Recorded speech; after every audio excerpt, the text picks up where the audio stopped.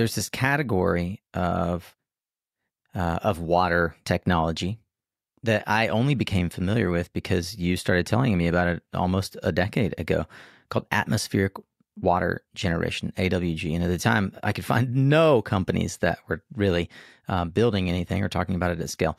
Can you help me understand what is atmospheric water generation and why is it only now reaching pilot and sort of project scale? Similar to energy that you and your viewers know so well, there's a lot of different technologies in energy, right? Whether it's solar, wind, nuclear, hydro, et cetera, et cetera. In water, there's also many, many different ways to generate, prepare, and provide water. Of those various different ways, one of the newest and most innovative ways is what's referred to as atmospheric water generation, or AWG. AWG is different than any and all the other water technologies, which are mostly in different forms of reverse or forward osmosis, basically filtering water, or also distillation. Atmospheric water generation is different because our resource is the air. So all the other technologies need to have an existing body of water, like a lake, a river, an ocean, to desalinate, where in our case, the resource is the air. And air is everywhere. And that makes AWG able to have kind of game-changing business models because we can now build and locate AWG facilities at or near where the water is being used and consumed. And one of the big challenges, just like in energy, is how to get that resource from where it's being generated, along a transmission or distribution line to where it's being used. Right. And building infrastructure like that, just like transmission or distribution lines and energy, is highly expensive, takes a long time, very challenging. So as we can make water generating facilities at near where it's being needed, let's say like at a hospital, at some kind of mission critical facility, that's game changing. For those who are totally unfamiliar like myself, what is the relevant composition of water in the air in a typical like Houston, which is more, I would assume, because it's more humid, it literally means that it has more water in the air. Can you give us a quick, 101 on how we should think about that? So atmospheric water generation, similar to solar energy or wind energy, is a renewable resource. It's renewable water. Like those are renewable energy. And the natural resource required to do well is relative humidity. There's other factors too, like temperature and elevation and so forth.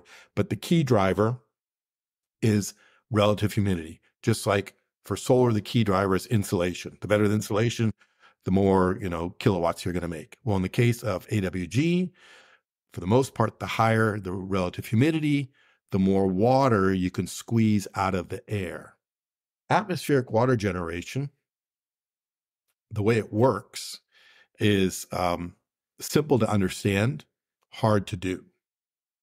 So basically what we do is we have these large machines at SkyHO. We're industrial scale. We call them the AWG Maximus.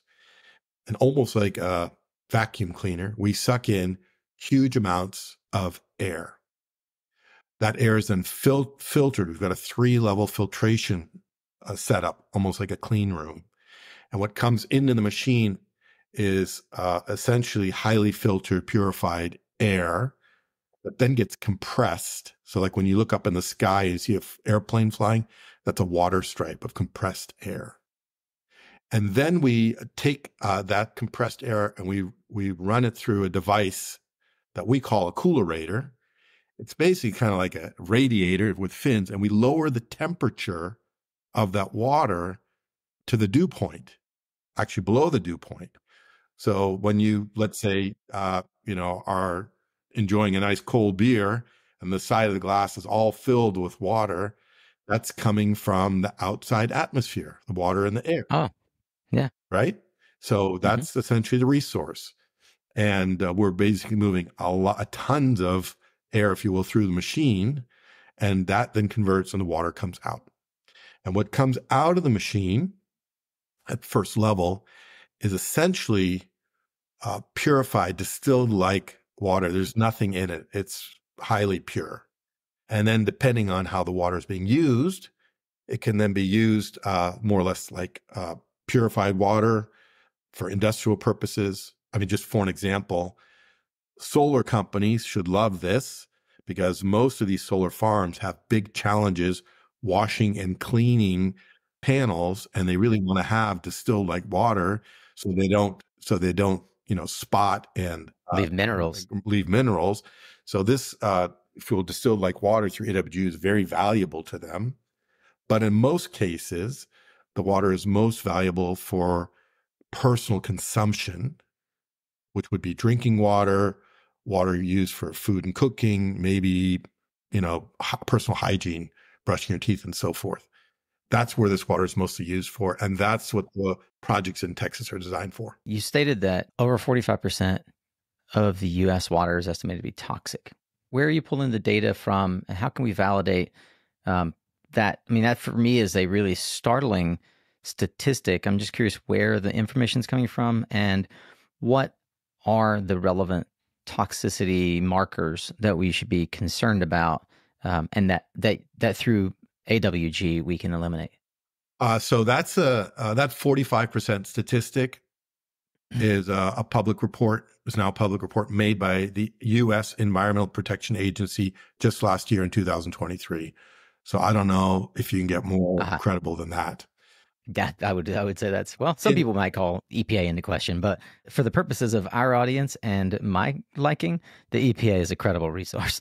There's many different fuel toxins found in the water, from plastics to pharmaceuticals, to all kinds of different stuff. What's becoming most talked about, kind of most notorious, are the PFAS that are referred to as forever chemicals. The reason they're called forever chemicals because these are Frankenstein elements that honestly nobody has figured out yet how to eliminate. There's tons of investment currently going into industries to try to figure out how to eliminate PFAS, things like Teflon, but not even the most sophisticated filtration systems can get them out. So they're coming out of your faucet. In the case of the Houston area, you can look this up. You'll find as many as 49 different toxins in the water. Right. The toxicity in the water that ultimately comes out of your tap, there's a number of fail points. So the first is the original water source. The second is the water as being processed coming out of the water treatment plant. A lot of these treatment plants are old and not effective. The third is the water going down the pipelines. Across America, most of our infrastructure is old and decrepit. There's a lot of lead pipes, a lot of rust that gets into the water. And fourth, before it comes out of your tap, it's going through your plumbing. And most people's homes or apartment buildings, they're old and cruddy. So there's just so many places for it to fail before you start drinking it.